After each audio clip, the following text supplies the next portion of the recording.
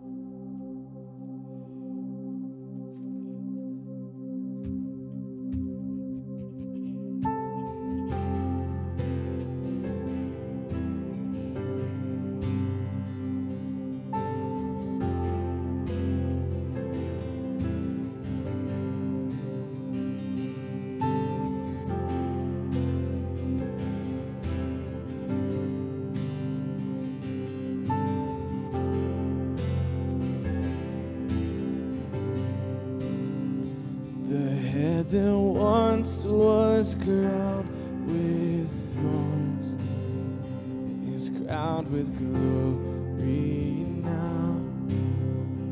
The Savior knelt to wash our feet. Now at his feet we bow.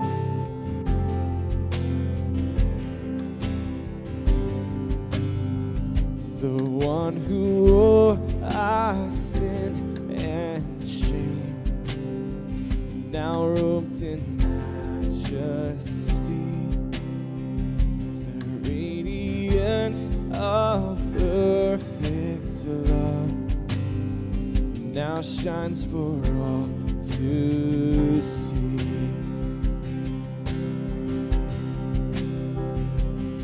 And your name is victory.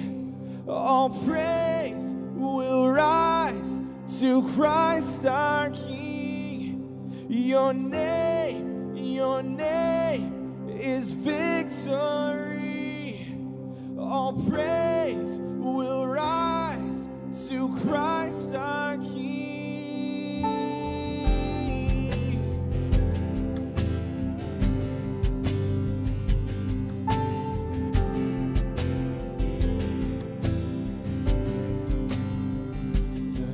That held us now gives way to him who is our King. His final breath upon the cross is now alive in me. Come on, sing it out. Your name is victory. All praise will rise to Christ our King. Your name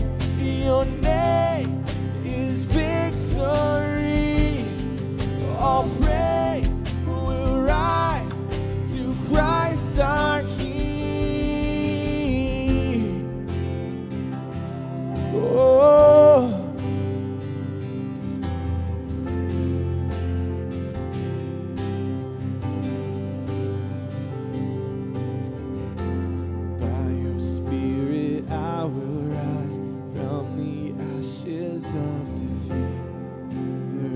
resurrected King is resurrecting me. In your name I come alive to declare your victory. The resurrected King is resurrecting me. By your Spirit I will rise from the ashes of defeat. The resurrected King resurrecting me.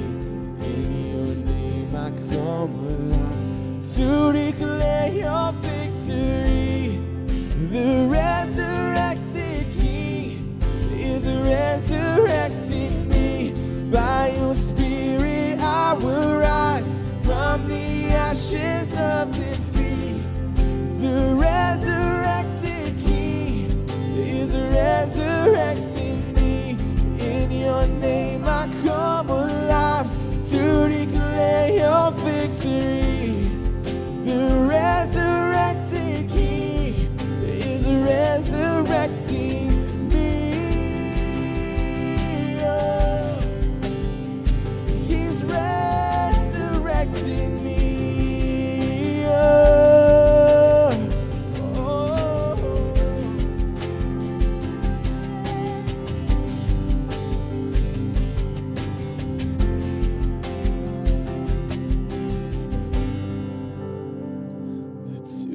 Soldiers washed in rain was borrowed for 3 days. His body there would not remain. Our God has robbed the grave. Our God has robbed the grave. Oh.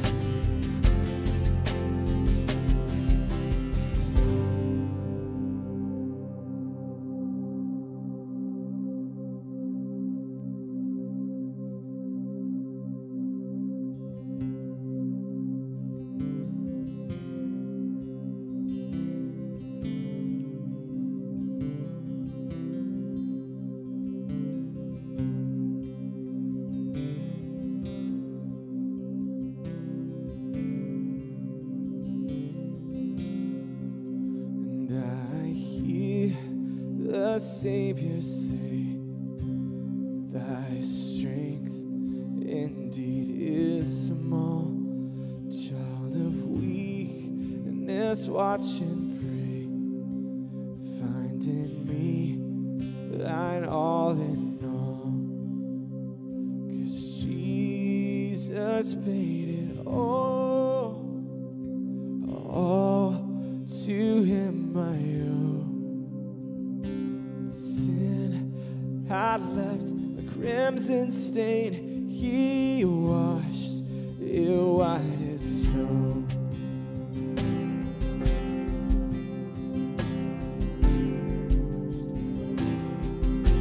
Washed away.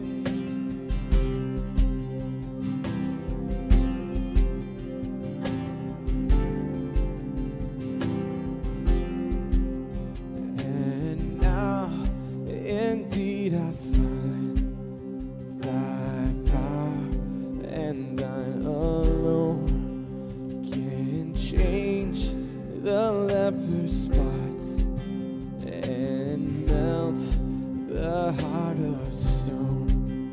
'Cause Jesus paid it all to him I owe. Sin I left a crimson stain, he washed it white as snow.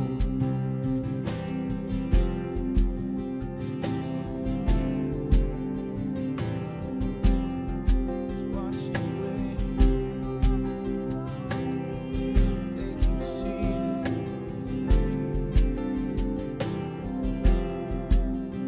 And when before the throne I stand in him complete, Jesus died my soul to save. My lips shall still repeat, 'cause Jesus paid it all to him I owe.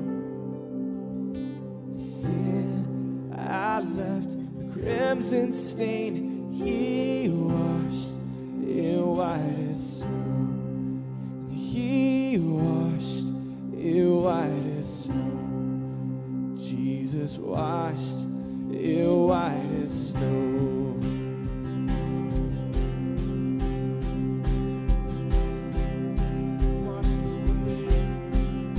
And oh, praise the one who paid my debt and raised this life up from the dead.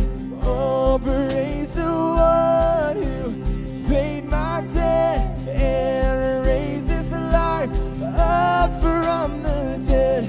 Oh, praise the one who paid my debt and raised this life up from the dead. Oh, praise the one who paid my debt and raised this life up from the dead. Jesus. Oh, Jesus. His name is Jesus. Oh, we praise you, Lord.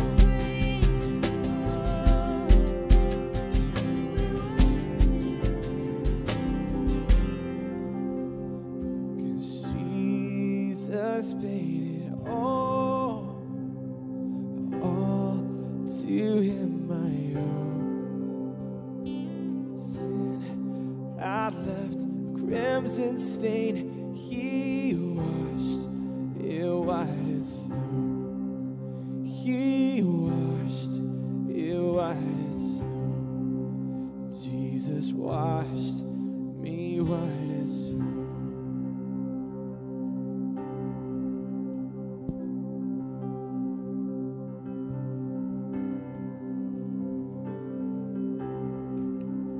Come on, church family. Can we do that right now? Can we praise the one who paid our debt? Can we praise the one just for a moment who raised up from the dead for us? Can we just take a second and wherever you are, just close your eyes and just focus in on the Lord. God, thank you. thank you for sending your Son for each and every one of us. We didn't deserve it. We didn't earn it. But God, you sent your Son, Jesus, for all of us. And we are grateful for that today. We celebrate that today. And we're grateful that, God, it didn't end at the cross. But God, there is an empty tomb today.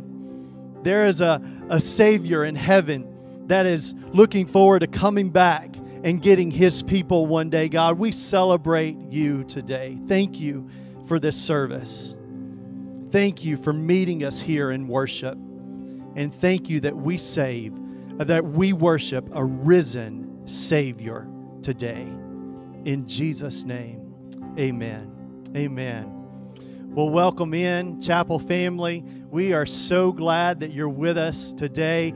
I'm Anthony, and what a beautiful time of worship. Thank you, worship team, for leading us in that time of worship. And I just want to say Happy Easter. Happy Easter. Hey, look at somebody close and tell them, say, Happy Easter. It is Easter Sunday. It is Resurrection Sunday, and we get to celebrate together today. There's a few things I know about today. First of all, this will be an Easter Sunday that we never forget.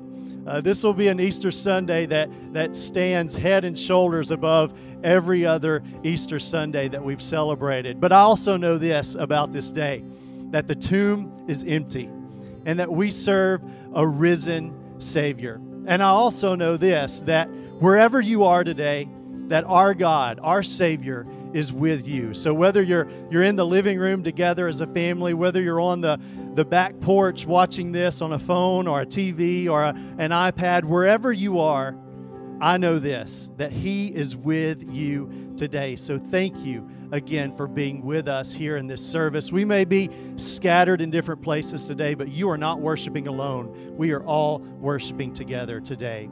I want to thank you for your generosity during this season. You have been so good and so faithful and so generous during this time that we're all walking through together right now. And I want to encourage you to give again today. You can give by going to our website, wearechapel.org, and click on the Give tab. You can also give by texting the amount you want to give to the number 84321. And then right now in the comments, you can click on that link, and that'll take you to a section of our website where you can give in this moment. You know, David, he encouraged the people to bring an offering. To bring an offering so that in the Old Testament they could rebuild the temple. And in 1 Corinthians, actually 1 Chronicles, chapter 29 and verse 9, he said this, or it says this, it says that the people rejoiced because they had given willingly, for with a whole heart they had given to the Lord. And today I want to encourage you to do that. Give willingly, with a whole heart, and see God bless your gift today. Can we pray over our offering? Father, thank you. Thank you that today we get to give back a portion of what you've blessed us with. God, and I pray that as we give this back to you today, God, you would take it. God, we don't want our name attached to it.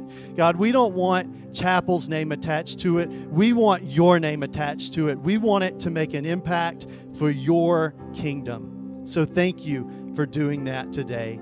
Bless our offering today in Jesus' name. Amen. We've got a special treat for you today. We want to thank a group of ladies that have worked really hard and given their time to provide a special element for our Easter Sunday today. We especially want to thank Natalie Holly. She has given so much time and sacrificed so much to put this all together. So take a moment, sit back, relax, and enjoy this special Easter dance today.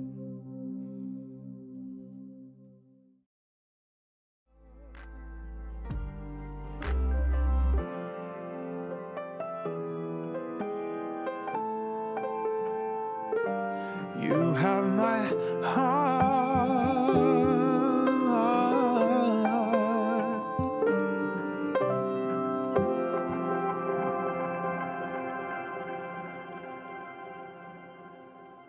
Whoa, I'm so in love, and there's no one else for me.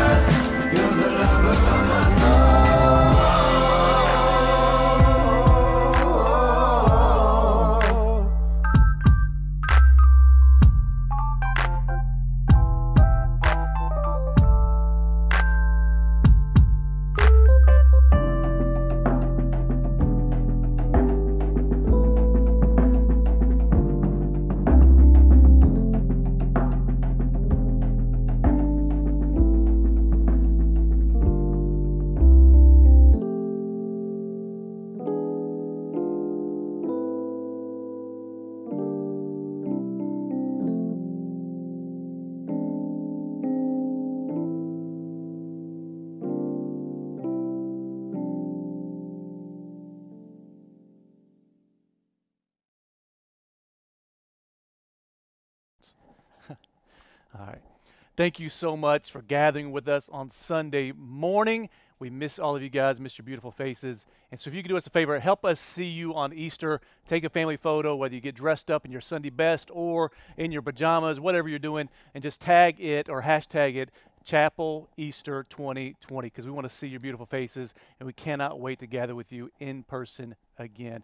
And we don't want you just to view this program or view our worship experience. We want to engage with you and help serve you during this crazy, crazy time the best way we possibly can. And so if you do us a favor, there should be a next steps or a check-in connect card on the tab or in the link in the comments. If you would fill that out, we want everybody to fill that out. If you're good, just toggle I'm good. If you need help or prayer, hit that and let us know what we can pray with you for, and also how we can serve you and your family best. We want to engage with you and serve you the best possible way we can. And it is Easter, and I know it's a little bit different. I know worshiping from home is a little bit different. Try being me with 4 teenage kids trying to watch Dad preach with Dad in the room. So our kids are trying to act like they're falling asleep. Last week, RJ kept falling asleep, and I was like, what's wrong? I kept, get up, man. I was like, this dude's preaching really good. You need to pay attention to what he's saying. And he kept falling asleep, and he got up early with me to help fix breakfast. I said, get up, and I kept getting on to him, and I don't know if you're having to deal with that or not, but then I realized his allergies are really bad. And so I'd given him 2 Benadryl earlier that morning. So here I drugged the kid up, and he's falling asleep. Now I'm yelling at him, but that is the best he behaved in church ever since he was born. So maybe your family worship experience is like ours, but it is Easter. I know it's different, but I do believe this is more similar to the original Easter than any other Easter we've ever had. When you think about the first Easter Sunday, there wasn't a large crowd of people gathered. There wasn't an Easter egg hunt to go to. There wasn't a photo op or photo shoot with the Easter bunny. There wasn't Sunday best clothes or pastel colors. Literally, it was just a few disciples who showed up at the tomb, discovered the tomb was empty, and went and started sharing the good news. And maybe God has given us this opportunity to get rid of all the other stuff, get rid of the traditions and the church services, and get back to the real meaning of Easter, of learning and discovering an empty tomb and going and sharing that good news with other people. And I think there's no better time than now for good news. We have enough bad news out there. We have enough stuff going on. We have enough television news and social media news. It's time for good news for a change. And Easter is all about the good news. And so if you have your Bibles, you can turn to 1 Peter chapter 1, and we're going to hear how Peter describes the gospel. The one who experienced the gospel, the one who walked with Jesus, the one who saw the resurrected Jesus, the one the church was built upon. He starts sharing the gospel with this church. He says in verse 3, he said, "Blessed be the God and Father of our Lord Jesus Christ, according to his great mercy." Not our great works, not our great ability, not our great looks, but his great mercy. He has caused us to be born again. Born brand new, new creations in Christ. Brand new, born again to what? A living hope through the resurrection. Our hope is in the resurrection. Our hope is built on a living foundation of the fact Jesus is not dead, he is alive. He says the resurrection of Jesus Christ from the dead to what? To an inheritance that is imperishable, undefiled, and unfading. Meaning it's never going to rust, never going to be corroded. It will last forever, kept in heaven for you, who by God's power are being guarded through faith for a salvation ready to be revealed in the last time. In this you rejoice, though now for a little while. If necessary, you have been grieved by various trials, so that the tested genuineness of your faith, more precious than gold, that perishes though it's tested by fire, may be found to result in praise and glory and honor at the revelation of Jesus Christ. Though you have not seen him, you love him. Though you do not now see him, you believe in him and rejoice with joy that is inexpressible and filled with glory, obtaining the outcome of your faith, the salvation of your souls. That is a powerful scripture. He's saying, by his great mercy, we are born again. And we're born again to a living hope through his resurrection, to an inheritance that will never pass away. And then we'll be tested in this genuineness of our faith in order to receive the fulfillment of this living hope, which is when Jesus comes back again. And I don't know about you, but it's not Friday, it's not Saturday, it is Sunday. And regardless of what you're going through, it is no longer Good Friday. And our kids have been messed up with what day of the week it is. They don't know if it's Sunday, Saturday, Monday, Tuesday. There's no schedule. I even saw a guy this week who was videoing on social media. He had his kids out at the bus stop, and he's putting it on his phone, recording it. He told them the school bus is on the way. Now, their school's been canceled for the rest of the year. And the kids were out there. He's putting it on social media because they didn't know what day it was. And it was April 1st, or Fool's Day. And you may think that's a little mad for a dad to do, but that's kind of my role model now, to be that dad, to kind of set up. But, our kids forget what day it is. And many times as Christians, we forget that we're Sunday Christians. We're not Good Friday Christians. Good Friday was full of chaos and sorrow and grief and pain and frustration. Like when you think Peter's writing this, Peter on Good Friday denied Christ.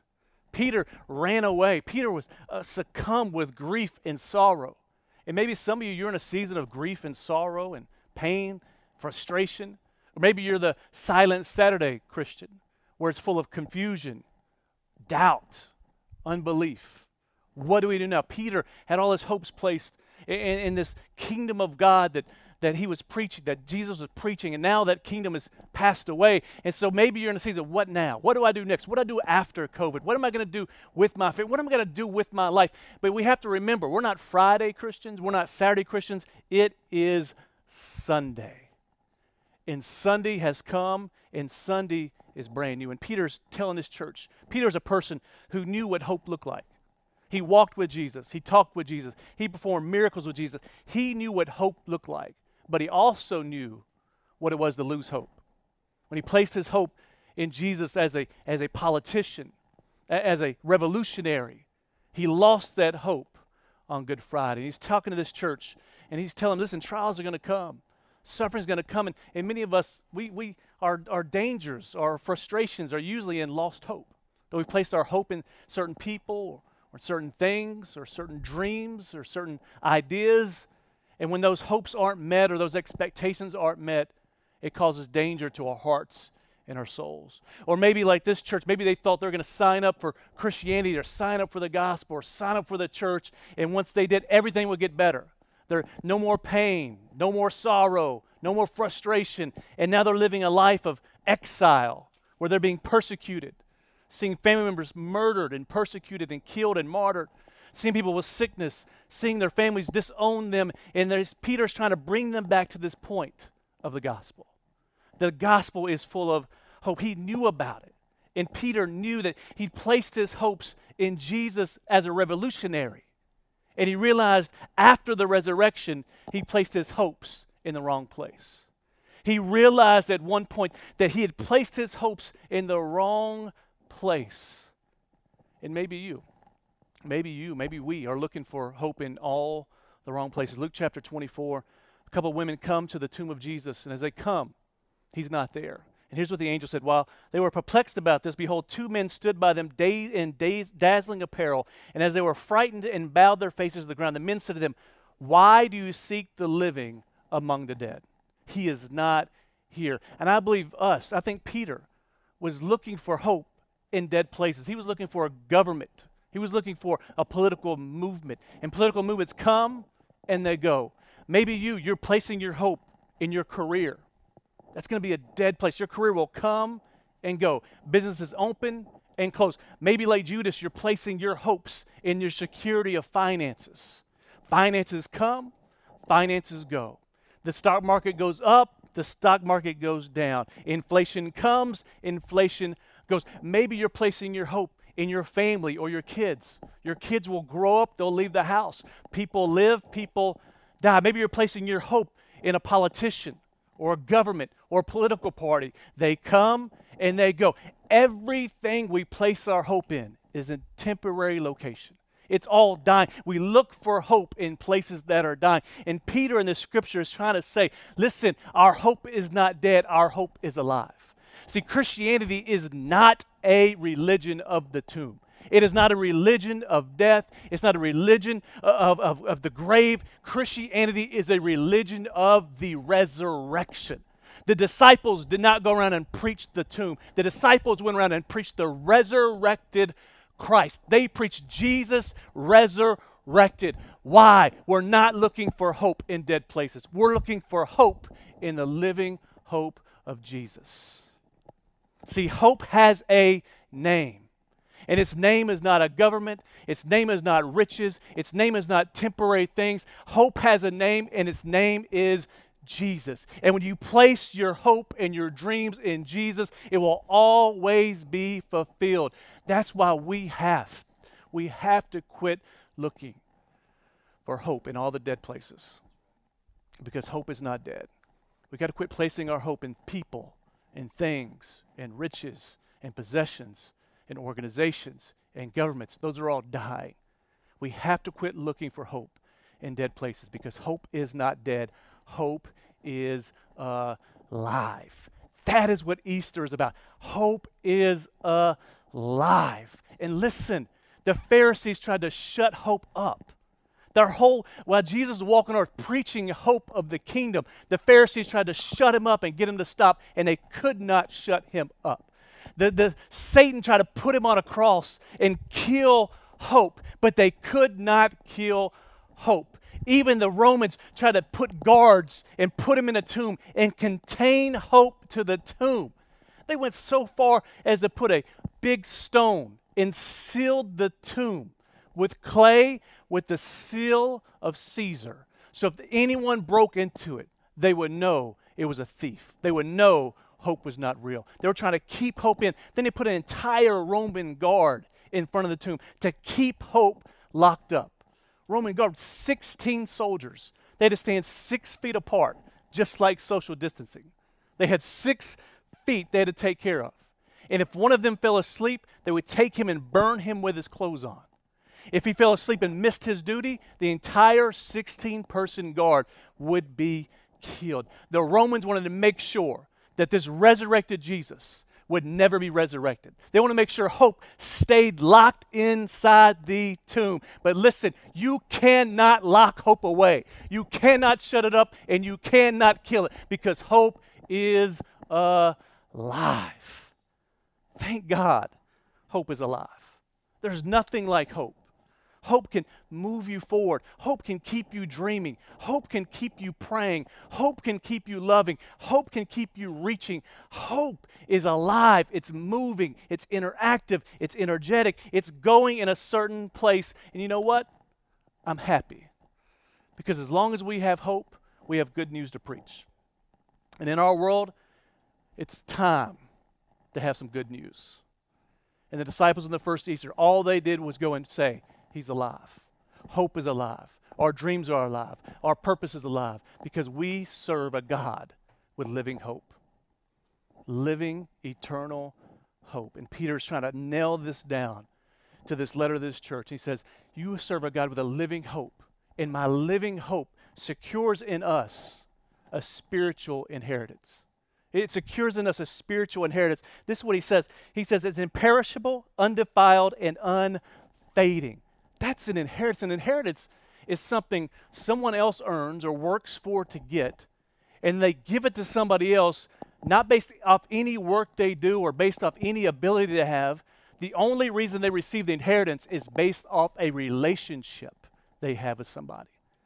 So like with our kids, Toy and I's kids, they don't earn anything at our house. Like, they're living off our sacrifice, our hard work, our savings, they're living in our house, not because they earned their way there, but because of a relationship they have with us. I work for it. Toya works for it. That's why if you touch the thermostat in my house, you didn't work to turn that thing on. You better not touch it. Turn those lights off. Shut that door. Why are you holding the refrigerator door open? Shut that thing. Find out what you want beforehand. Why? I'm working for it. But my kids, due to a relationship with me, get to partake in my inheritance. Right now they get a small glimpse of it, but when I pass away, when Toya passes away, it all becomes theirs. We didn't earn any of our inheritance. Jesus earned it. He did the work. He paid the price. He did the duty. He did everything. And he says, I'm going to give you an inheritance, not based off what you did, but because of our relationship. And he says this is an inheritance that's imperishable. It's all lasting. You can't tear it up. It's being guarded by Jesus. Can you think of an inheritance that inflation can't touch? Taxes can't touch. It won't rust. It won't fade away. It's eternal. And I think really what this is trying to say is contrary to popular opinion, this inheritance, the gospel, the good news, doesn't promise us our best possible life now. Like Peter's talking to people in suffering. He's talking to people who are going through trials and tribulations. He's talking to people being martyred and persecuted. And he's talking about an inheritance. And what he's saying is the good news is not your best possible life now. The good news is your best possible life in eternity, where it's imperishable, where it's unfading, where it's undefiled. He's saying we have something to look forward to, and it is an inheritance that is beyond measure. And he says you'll get a little bit, just like with our kids, you'll get a little bit of it now and a little bit of it later.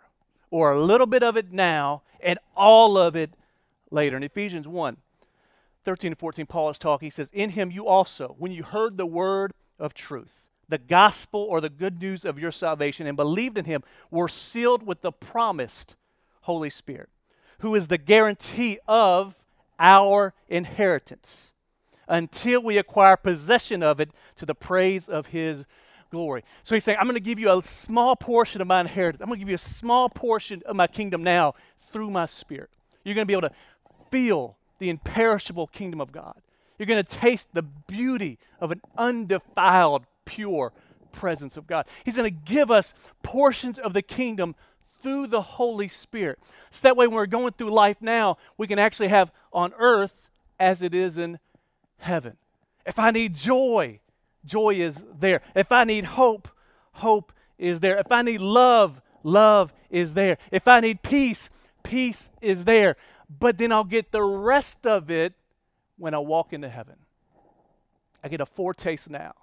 When I get to heaven, it's complete peace, complete joy, complete love. It's all there, not because of anything I did, but because everything Jesus did. We have an inheritance to look forward to, and that is good news for a change. When you're laid off from your job, you don't know how you're going to pay your bills, you have an inheritance that is imperishable, that's undefiled, that's unfading. That is good news for a change. Then Peter tells them, he says, listen, our living hope is going to be tested for authenticity. Our living hope will be tested for authenticity. Well, why is that part of the good news? Well, if God has an inheritance he's going to give us that's undefiled, that's perfect, that's unblemished, if he's going to give us this amazing inheritance, he wants to make sure the people he gives it to actually receive it in an undefiled, pure way. He wants to make sure that the gift is equal to the receiver, and the receiver actually wants to receive the gift. That's why any faith has to be tested in order to receive a spiritual inheritance. Meaning if God wants to give you great things, he's going to test you first to make sure you can handle those great things. I think that's a good thing. That means if I'm going through trials and tribulations, it means God is going to trust me with more on the backside. So in our family, I don't know about yours, our kids are now 4 teenagers in our house, which is chaos. We're losing money daily by all the groceries we have to buy and try to feed these little hood rats that live in our house. And so we have 4 kids, 3 older daughters, 1 son. And so we've talked about dating forever with them, their future spouses, their husbands, their wives. What's our plan for dating? And so literally, I know Toya does and I do. We pray for their future spouses every single day. 1, because we know their future spouses will need all the help they can get. But 2, we pray that right now, whoever those people are, they're in families that are raising them in the house of God. They're in families that are teaching them how to treat their wife as a bride, as a gift from God. Teaching their daughters how to love and encourage her godly husband. I'm praying these things into realization so we're not going to partake in the cultural standards of dating, because we believe dating is qualifying for marriage. In culture, that's why you have young girls who literally, when they date, they act like they're married. They give all their time to each other. They may give their heart to one another. They may give their bodies to one another. And then when they break up, it's literally like a divorce. So we have a whole generation of young people that before they walk into their actual first marriage, they've been married and divorced multiple times with depression and heartbreak and emotional abuse and turmoil. And so we want to make sure before our kids walk in the dating game, they're ready to get married, because dating is qualifying for marriage. So why would I try to qualify for marriage if I'm not ready to get married? And so when you start dating, you start with somebody that has the potential to be your future husband or wife. Then you start qualifying them or testing them to see if their love is genuine and true enough to receive the inheritance of your life. Testing them to see if they can handle the imperishable, undefiled, pure love that you want to give them. So why would I ever, as a person, want to give my heart and my life to somebody that hasn't been tested? In the same way, in this scripture, Peter's saying, listen, your faith will be tested. Why? God is trying to give you his entire heart. He's trying to give you his entire kingdom. He wants to make sure you can handle it and that your faith is genuine, because we know there's some faith that's genuine and some that is false. And that which is false can't handle an inheritance that's imperishable. It can't handle an inheritance that's pure and undefiled. And so God allows us to go through testing seasons to determine our level of genuineness or our level of faith. And I think what's amazing about that is that as you're being tested, as you're going through trials, as he's talking here, Peter is to the church, that you know there's something on the other side of your trial or your test. Meaning, if God's allowing me to be tested, it's like a sponge. If you ever have a sponge and you fill it up with water, when you squeeze that sponge, whatever's inside the sponge will come out. Whatever's in there, if it's water. And so I think God allows us to go through testing seasons or that squeezing of trials to start letting stuff out so we can see what's actually on the inside of us. And the more he tests us, the more the world gets squeezed out of us. The more of our sin that gets squeezed out of us. The more of our fears that get squeezed out of us. The more of our issues that get squeezed out of us until nothing's left but that genuine, pure faith. And he'll test our faith because he's working with us, because he's trying to give us his kingdom. He's trying to give us his inheritance. A little bit now and all of it later. Even in James chapter 1 it says this, blessed is the man who remains steadfast under trial. For when he has stood the test, he will receive the crown of life, which is promised to those who love him. So if you're being tested, good. If you're going through trials, great. If you're going through suffering, great. You know why? God is testing you to see if you can handle the crown of life and the blessings of the inheritance on the other side of your trial. So if you're going through it right now, you have a living hope that when you go through your trial, it's worth it on the other side. And that is good news for a change. That is great news for a change.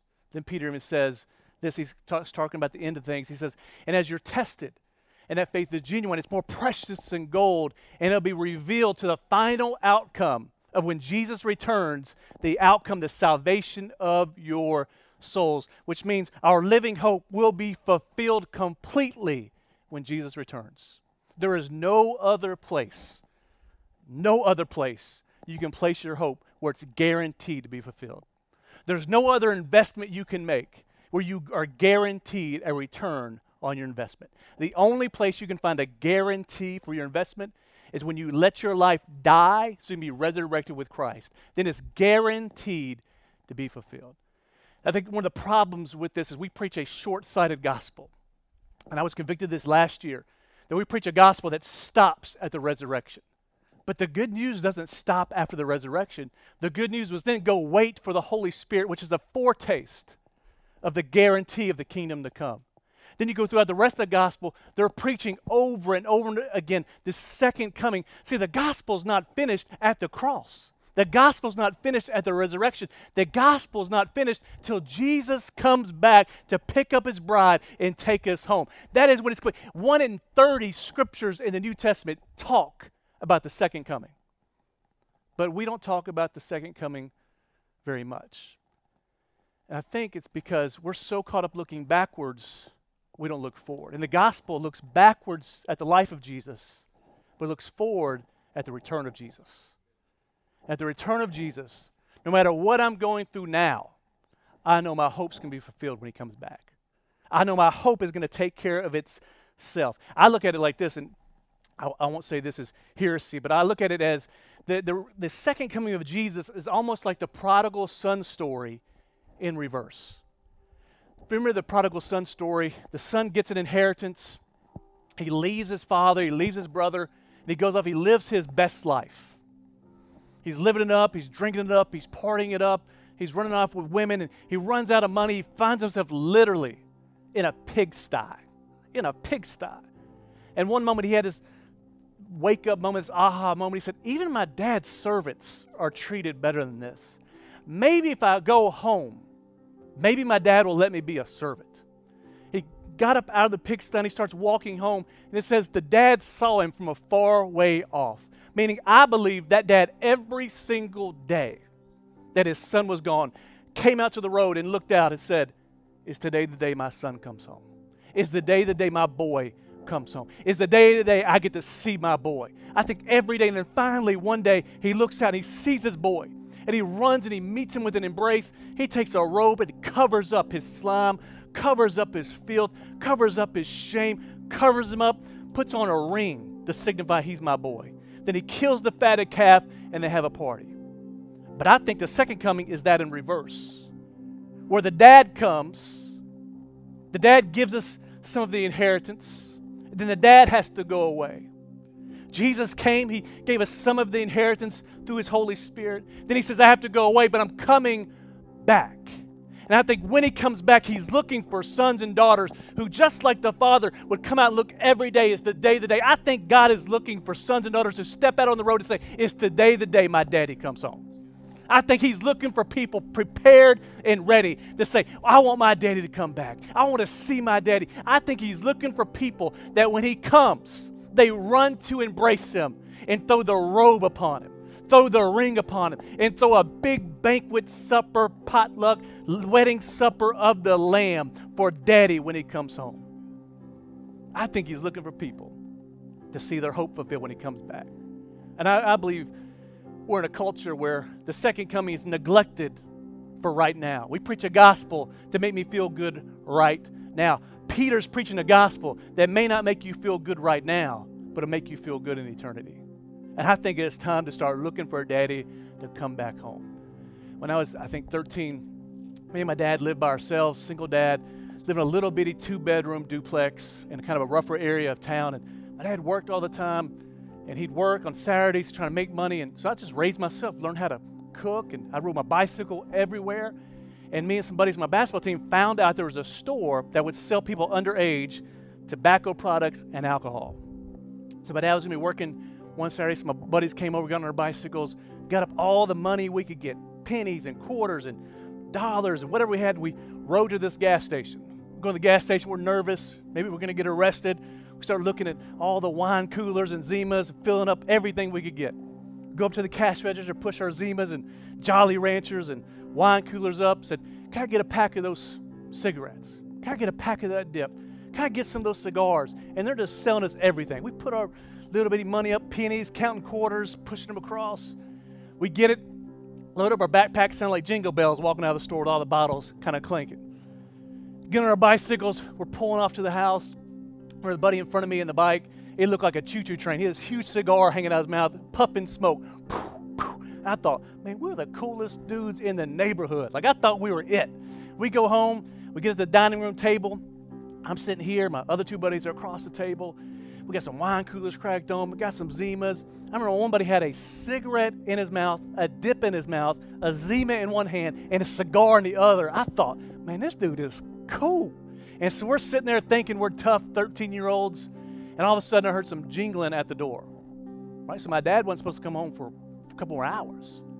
Then I see a silhouette through the door, and it's my dad. So we grab everything we can up, and we start running to the back of the house to my bedroom, hiding the stuff. And I told my dad, hey, can you take us to the mall? Jump in the car, get to the mall. They get out of the car. He said, Bobby, I need you to stay in the car for a minute. I said, okay. He said, hey, I know you were smoking. I was like, smoking? Who are you talking to? I wasn't smoking. What are you talking about? He said, Bobby, I know that you were smoking. I said, Dad, I don't know what you're talking about. He said, Bobby, I saw a trail of cigarettes from the dining room table all the way back into your room when I got home. So I guess when we scooped up our stuff, we just dropped a trail of clues all the way to the room. So my dad said these words. He said, listen, it's probably not a good habit to start. I probably wouldn't start it. And I thought back to that date, and I thought, one, I wish my dad would have gave me better advice than that. But two, I thought back to something my pastor said when he said it's better to live ready than to get ready. It's better to live ready than to get ready. Instead of trying to get ready and clean up my stuff when my daddy was coming home, it's better to live a life that is ready and expecting for him to return. He is coming. It's not doomsday preaching. It's hope preaching. Like, it's not about judgment. It's not about doom. It's about when my daddy comes home, he's going to clean up all this mess. COVID is gone. Murder is gone. Abortion is gone. Fear is gone. Cancer is gone. When my daddy comes home, he's cleaning up the mess. Even in Revelation, John is having this revelation of what it's going to look like. Here's what he says. He said, then I saw a new heaven and a new earth. For the first heaven and the first earth passed away, and the sea was no more. And I saw the holy city, the new Jerusalem, coming down out of heaven from God, prepared as a bride adorned for her husband, meaning she was prepared for daddy to come home. And I heard a loud voice from the throne saying, behold, the dwelling place of God is now with man. He will dwell with them, and they will be his people, and God himself will be with them as their God. He will wipe away every single tear from their eyes, and death shall be no more. Neither shall there be mourning, nor crying, nor pain anymore. For the former things have passed away, and a new thing has come. Disease will be abolished. Death will be destroyed. And I feel like it's the opposite. When they try to put Jesus in the tomb and lock away hope, and he bursts through, I think when Jesus comes back this time, he takes Satan, he takes sin, he takes death, he locks it up in the tomb, he seals the tomb, and he laughs his rear end off.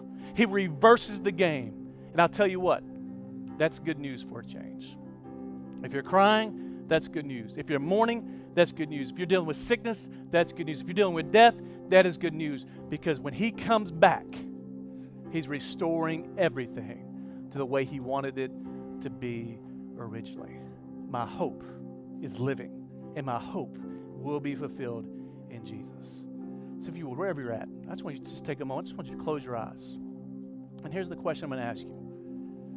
Every kid, every family that's there, I just want you to close your eyes. I want you to ask this question. Are you ready for daddy to come home? See, it's not enough just to say, you know, I need to be forgiven of my sins and I want to feel good, better about my shame or my guilt. But is your faith being tested and being genuine? And you can answer that question by saying, if I'm ready for him to come home, that means my faith is genuine. If I'm ready for daddy to come back home, I'm waking up every day looking down the road in expectation for my prodigal father to come back and pick up his kids. Are you ready? Are you ready for that day when all the old things pass away and all the new things come? See, our inheritance is not about the best life now. It's about the best life for eternity.